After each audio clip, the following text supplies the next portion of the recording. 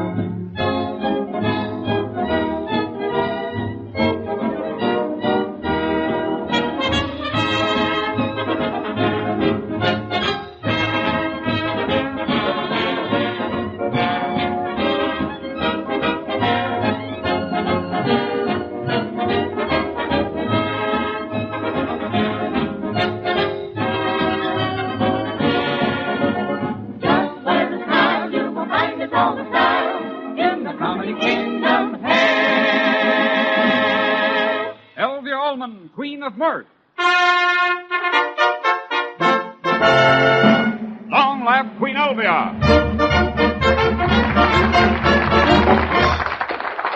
Hello, and a royal welcome to all of you who call a spade and who call a lawnmower a lot of other things not quite so complimentary. For this session of the Comedy Kingdom is dedicated to gardens. Oh, what gives a man more pleasure than a garden he has planted himself? And how much fun he has looking through seed catalogs, so that he can see what the things he planted last year would have looked like if they had come up. Now, according to the catalogs, it's easy to grow a successful garden. Thank you. It's simply a capacity for taking pains. The trouble is, so many of them are in the small of the back. And speaking of gardens, one way to get the world to wear a path to your doorstep is to try to grow a new lawn. Ask Hank how. Of course, I'm not much of a garden expert myself. The only kind of garden I've ever had is a Peter Pan garden. You know, Peter Pan, never grew up. Thank you. I would like to introduce two gardening experts, the Royal Comedy Kingdom gardeners, Harrison and Elmo. Hey, listen here, son. Yeah. What are you going around and bragging to the Queen about that little old garden of yours that you've been telling about, huh? Now, listen, Ugly, you know my garden is the biggest in the country. Why you keep on calling it small? Well, I've got to call it small. I'm a man that never mishandles the truth.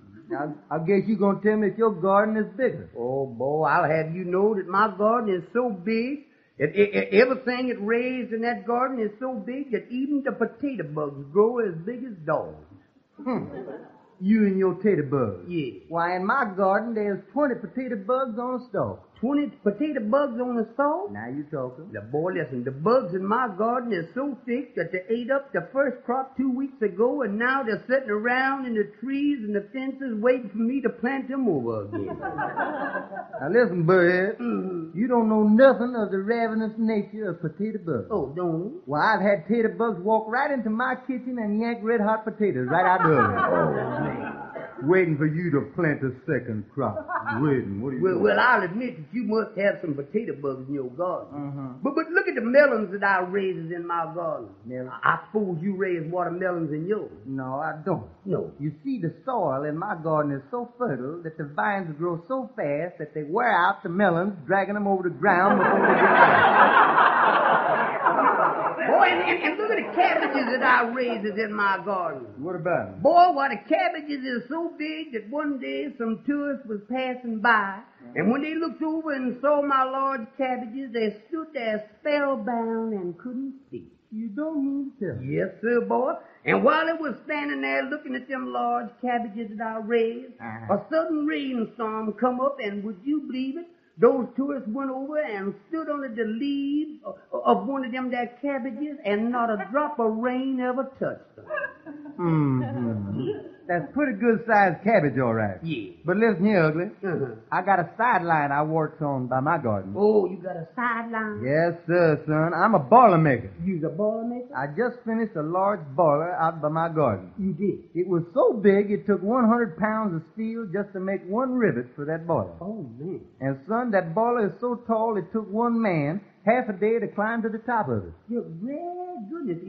That is the boiler? Yes, sir. Well, I dropped my hammer down in that boiler one morning, and we didn't hear the echo when it hit the bottom until quitting time. Well, son, that boiler is so big it holds 1,800,000 gallons of water at one time. Yeah, boy, what in the world did you build such a large boiler for? To boil one of them cabbage you raise in your garden. That's all.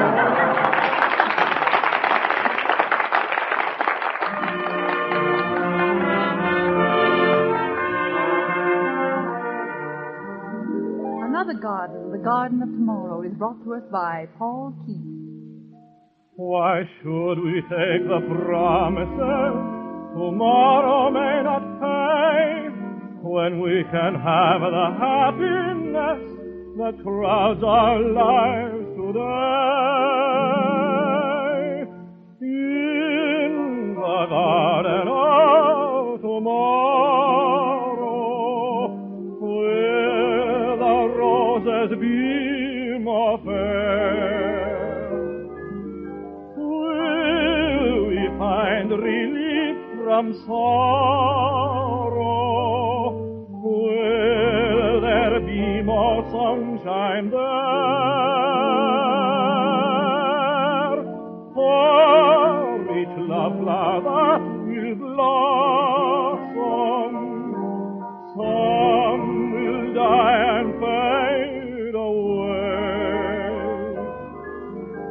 Oh, I'd so much rather all my love flowers gather from the garden of today.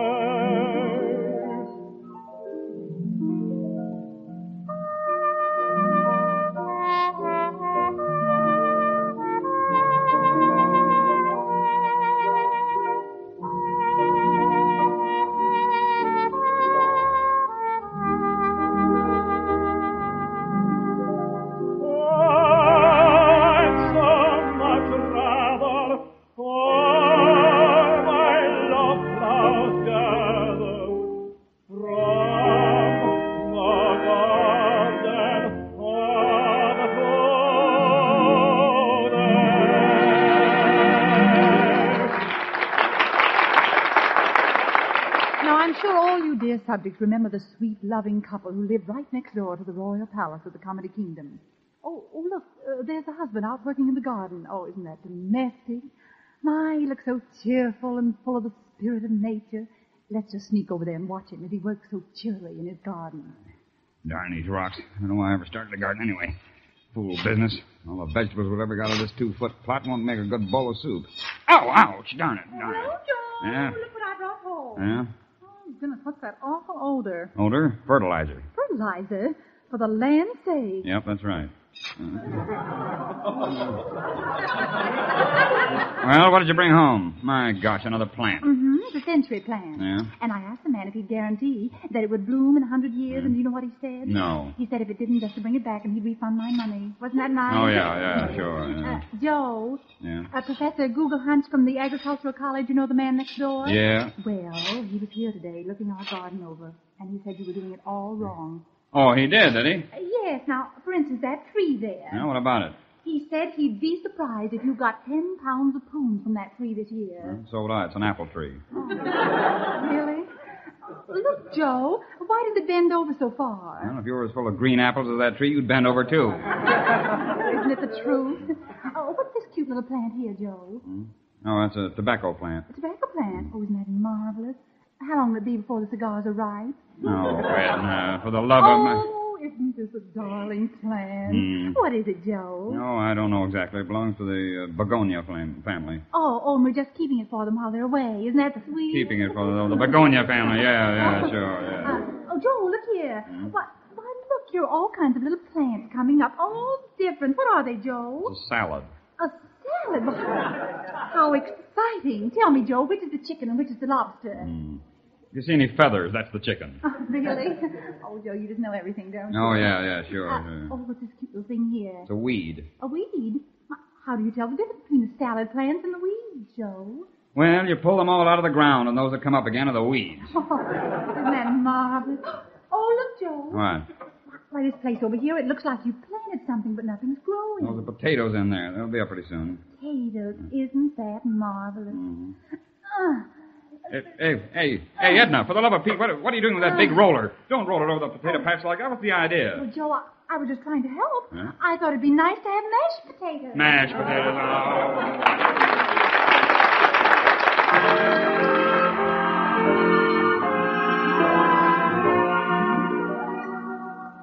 I recall a summer's day when you and I had strolled away, and suddenly a storm drew nigh. Seeking shelter from the rain, we hurried down a little lane and found a lovely spot nearby. Was just a garden in the rain, close to a little leafy lane. A touch of color beside the gray. The raindrops kiss the flower bed, the blossoms raise their thirsty heads.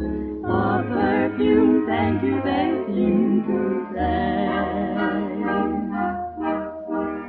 Your leave here was charm beyond compare to you. Maybe it was just that I was there with you. 'Twas just a garden in the rain, but then the sun came out again and sent us happily on our way.